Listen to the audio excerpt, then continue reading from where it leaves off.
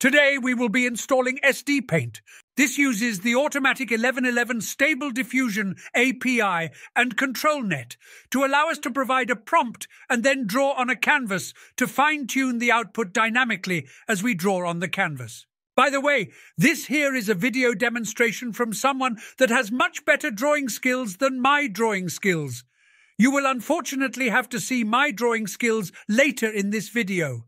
Here is the GitHub repository for this. For this video, I have created a fork of this. Let's get started with the installation. They have provided very good install instructions here. First, clone the repository.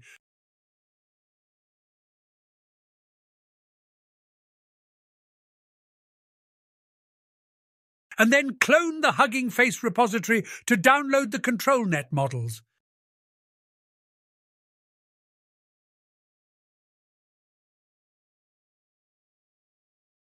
Next, install the Stable Diffusion UI. I already have this installed. I will leave a link to that install video. Now, we must run the Stable Diffusion UI. So I'm going to activate the Conda environment and run the web UI of that installation we did from a previous video.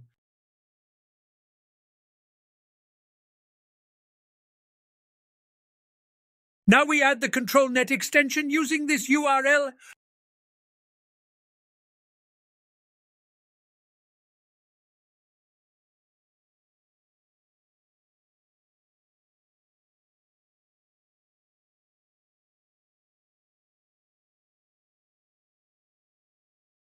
Then go to the Settings tab.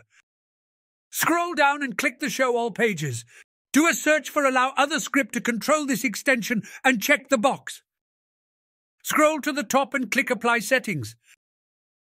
Now close the web browser tab, terminate the running batch job by pressing Ctrl+C multiple times and then restart your computer. Next, we will need to move the ControlNet model files to the model folder for Stable Diffusion. This is the ControlNet folder with the models that got created from the git clone command earlier. In the Stable Diffusion folder, I'm going to go into Extensions ControlNet Models, and then simply move all of the PTH and YAML files from the ControlNet folder to the Stable Diffusion Extension ControlNet Model folder. Next, go to the Stable Diffusion root folder and create a copy of WebUI user batch file. And rename the copy to have this name ending with -API.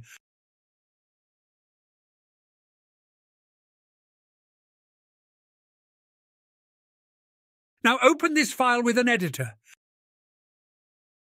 We will need to add this --API for the command line arguments.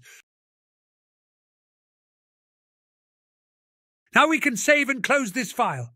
And we are done.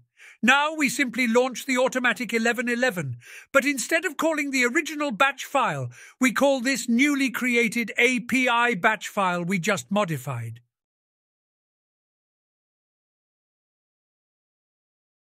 Once the UI has launched, we will need to open another command prompt or Anaconda prompt. In this second Anaconda prompt, I'm first going to cd into the SdPaint directory we cloned earlier, and then run start.batch. While that is launching, we can look at the different controls for the application that are available. There are a lot of different things we can do with different keyboard shortcuts. One of the most important ones is this one, where you can change the prompt.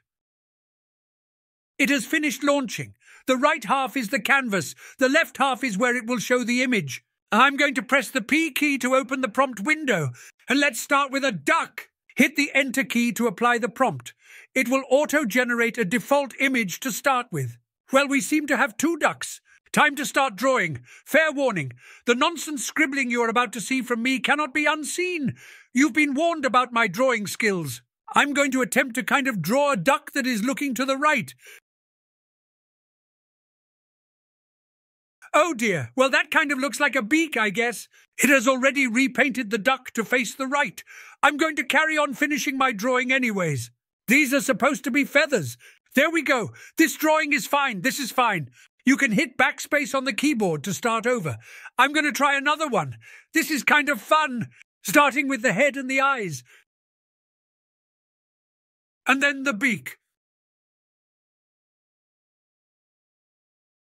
And finally, the rest of the body and feathers. The image is already changed with the duck looking to the right. Now I'm going to add some legs and feet.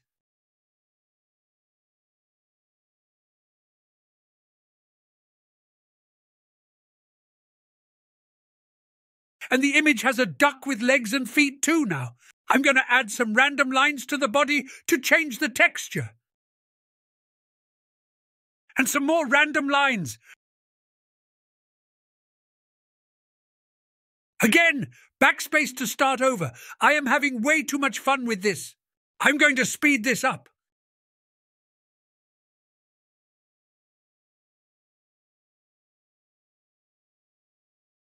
I'm going to try adding a circle under the duck to see what that does to the water.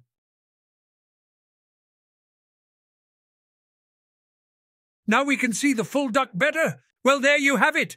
You can probably use a more descriptive prompt and better drawing skills to customize the image dynamically. You can save the image by pressing Ctrl+S. Check out the other commands and options from the GitHub page. That is all. Enjoy.